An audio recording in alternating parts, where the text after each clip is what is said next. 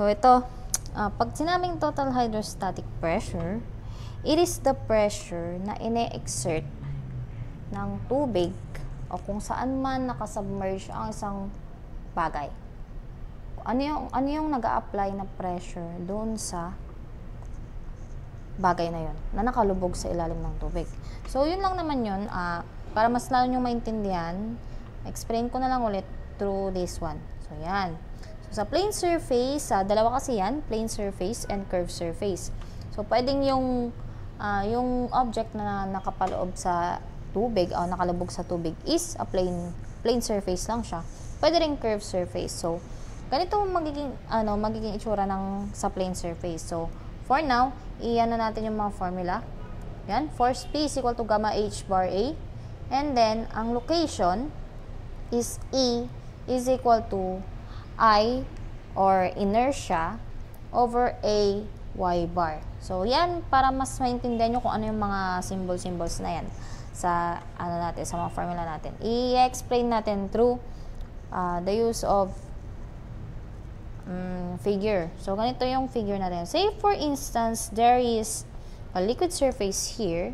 Diyan ang liquid surface natin. So, sa ilalim, pupunta ka sa ilalim. Andyan, may nakapaloob na isang nakalubog na figure. So, sa figure na yan, hindi man siya, irregular shape man siya.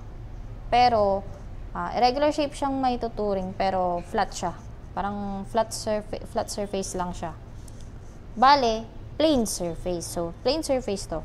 So, ganito. Say for instance, the center of gravity is located here.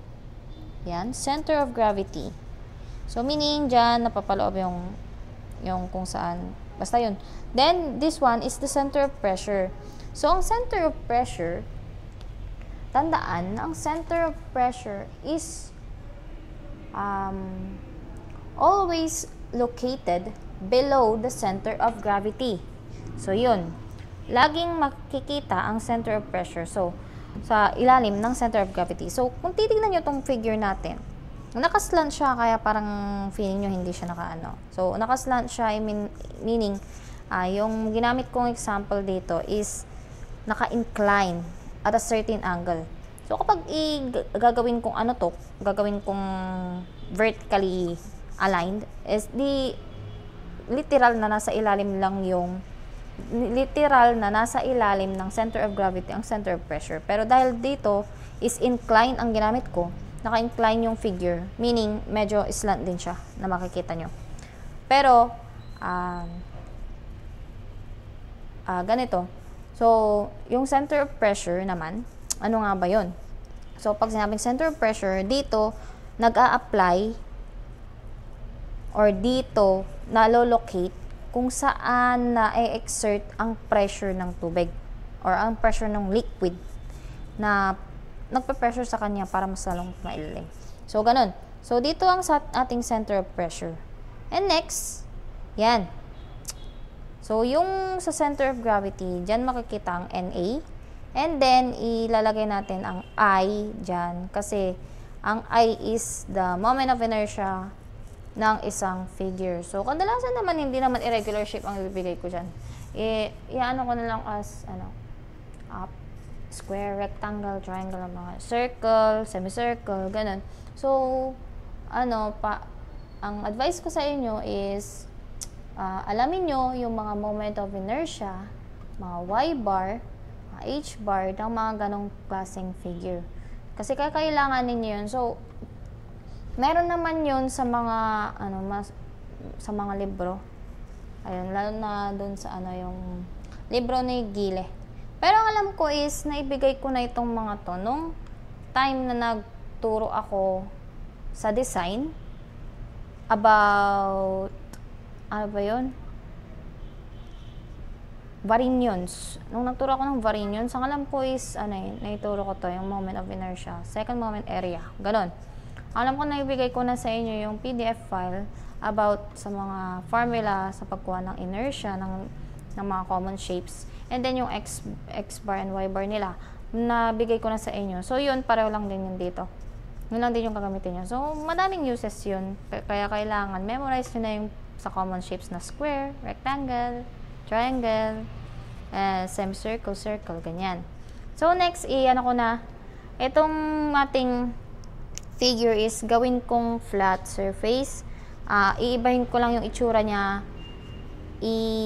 Iti-tilt ko siya. I mean, i-rotate ko siya para maging ito yung makita. Yan. So, yan ang nakikita nyo. Same pa rin, ang ating center of gravity and center of pressure is nandyan. And then, pag makikita nyo, yan. Lagyan natin ng linyang ganyan. Kasi, dito, yan ang location E. Location E is equal to inertia over AY bar. So, ano tong E na matatawag? Itong E is the distance between the center of pressure and the center of gravity ng ating figure. So, ganun lang. So, next, ano pa bang kailangan yung malaman? So, yung I is the moment of inertia of A with respect to its centroidal axis. Ano pang kailangan yung malaman? Yung ito, Y bar. So, Y bar means the distance of the CG, of the center of gravity, below the liquid surface along the body. So, meaning, yung center of gravity natin, naka-incline yan ha. So, ganyan ang itsura niya. Ang center of gravity natin, ang Y bar pala, ang Y bar is the distance between the center of gravity hanggang doon sa liquid surface doon sa top. Itong liquid surface na to. Yun yung ating distance. So, kapag, ano naman yung H bar? So, ito naman yun. Dito pala yung i-apply ang center of pressure, ang ating total hydrostatic pressure, dyan i-apply sa center of pressure. And next is this one. Yan ang ating H bar. Mula saan? Mula sa center of gravity, vertical distance ng center of gravity to the liquid surface. So, ganito yan. Hindi pareho ang H bar and Y bar if it is inclined.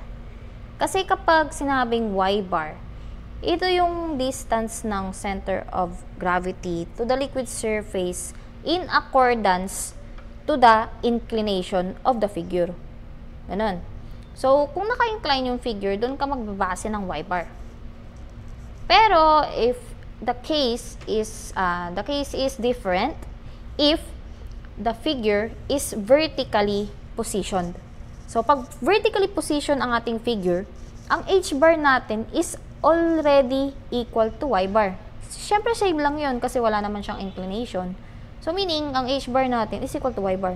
So, ulitin ko ha, pag vertically positioned ang ating figure under the water, H bar will be equal to Y bar. But, if it is not, if it is inclined, ang gagawin nyo is magkaiba siya. So, kukunin nyo yung ano bang tawag dito? Parang gagamit kayo ng trigonometry para makuha nyo yung Y bar from the angle na may bibigay na angle dito kapag incline Imposibleng wala. So, kapag inclined ang sinabi, asahan nyo yung angle na yun is doon kayo magbabase kung paano nyo isosolve ang Y bar, ang E, ang H bar, ganyan. So, ganito lang naman siya. Ganito lang siya kadali. Yun. So, kung naintindihan nyo to, let's go to the next video. Ang alam ko is puputulin ko na to dito kasi medyo mahaba na ata. Pero, yun lang. Ang A dito is the area.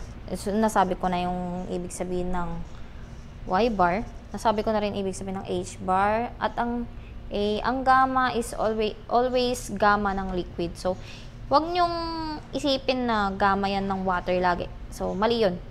Kapag sinabing gamma lang yung nakalagay dyan, ibig sabihin gamma ng liquid na ginamit.